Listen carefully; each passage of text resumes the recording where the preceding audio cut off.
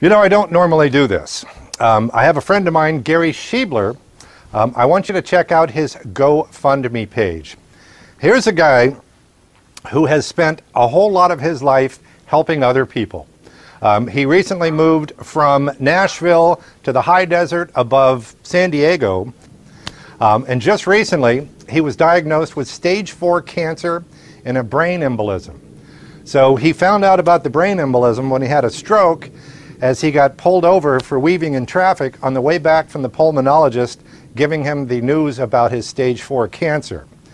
Here's a guy that I work with for the last 19 years at the Fred Hall Show. His family could use a little help, whether it's getting a ramp at the new house. He currently is in a wheelchair. He just is now starting cancer treatment because the stroke made it really hard to attack the cancer. So we're very optimistic about it. He's an incredible musician. When he lived in Nashville, he found that people were always dropping off dogs at his house.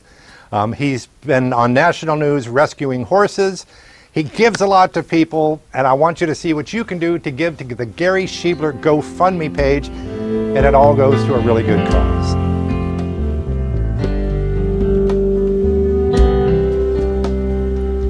Across the windswept plain, in the driving rain, under the fullest moon, I will fight for you. On the city streets, in the shadeless heat, across the wildest land, I will fight for you.